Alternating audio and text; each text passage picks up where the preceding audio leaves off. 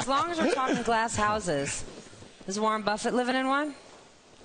Buffett's a different kind of person. I mean, Buffett has literally he's made a lot of money for shareholders. He really has. If you look at what he's done over the years, I don't agree with some of the stuff he does, but you know, I think he's way too easy on some of these companies, because our companies in this country have, and I said that to Larry Fink just at this thing at the conference, that I think that we have a major trouble in this country, because I think many too many of our companies are badly run. They're run by mediocre CEOs and should be made accountable.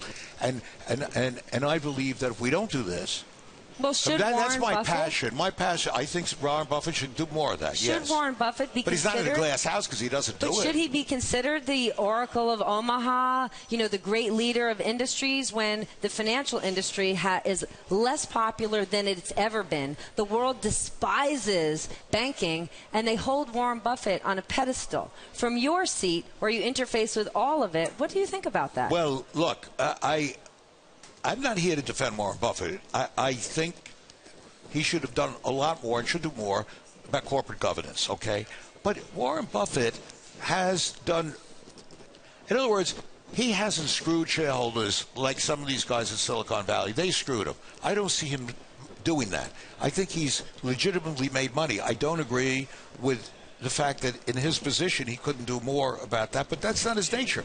But earlier you were defending... I mean, I'm not going to start getting into a war with Warren Buffett. I mean, I think he's a smart guy, and I think he's done well for shareholders, and there are things I disagree with him on, but hey, I don't like to start wars, but if somebody wants to start it with me, especially guys like that, I was minding my own business. They started it. I mean, hey, there's something in me that likes that, because I'm really looking forward to going at them. I'm sure they'll be having more to say about me after today.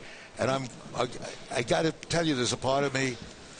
My mother said I have some kind of warrior gene in me or something. A warrior gene? Well, some I saw on TV. She said I would throw back to a 13th century warrior in the family.